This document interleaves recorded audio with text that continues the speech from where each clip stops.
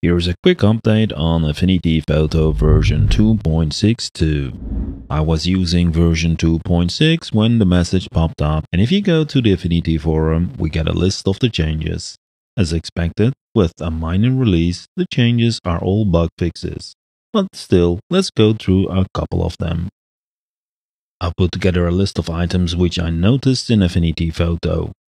I haven't updated yet, so I can demonstrate the issue, and then we'll go through them once more after the update and see if they are fixed.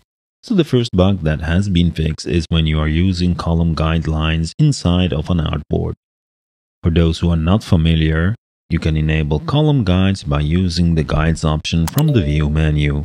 On the guides dialog, you can enable column guides. This is a pretty cool feature to have, and I do use it from time to time.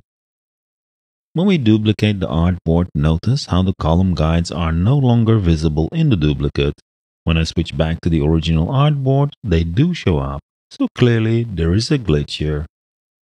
The next one is designer only. As I have already updated designer, I will not be able to show you the issue. So let's move to the next item which you might not have even noticed. So when I have multiple pixel layers selected and the group selected at the bottom, the merge selected option in the layers panel is available. However, it just fails. By the way, the merge select option is only enabled if you have pixel layers selected. So actually, this should not have been enabled in the first place. Now the next one is actually something that doesn't really have a big impact, but having this fixed makes a lot of sense.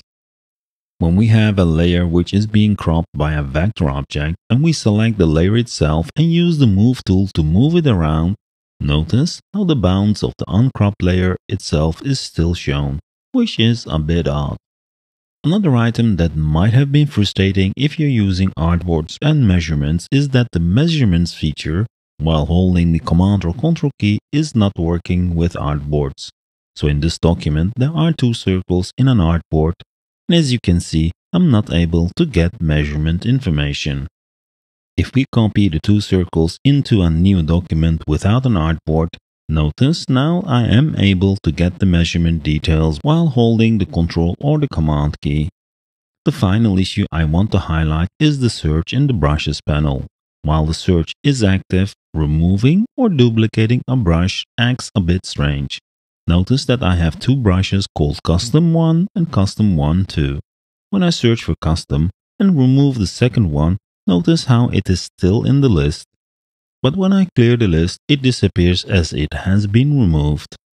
So now that we have seen some of these bugs in version 2.60, let me update my Affinity Photo and then quickly go through them again to see if they are indeed fixed.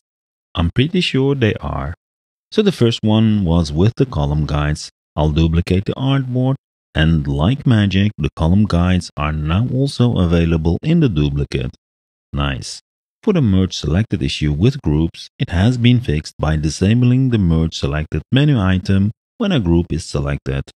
I would have preferred that it would merge, but at least you now know that the selected layers cannot be merged. The issue with the move tool and a vector cropped layer seems also to have been solved. When I select the cropped layer, we can only see the bounds of the crop, no longer the original layer bounds. Excellent. For the measurement info in an artboard, this also seems to work nicely.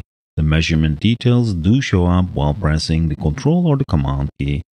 The final issue with the brush search. This seems to be fixed by clearing the search box after a brush from the search results is removed or duplicated. That is one way of fixing it. Also here I expected that the search would stay in place and the list would be updated correctly. A bit of a lazy fix, but who am I to judge? Hope you liked this quick walkthrough of the bug fixes in version 2.62, and thanks again for tuning in. Hit the like and subscribe buttons before you leave, and I'll see you in the next video.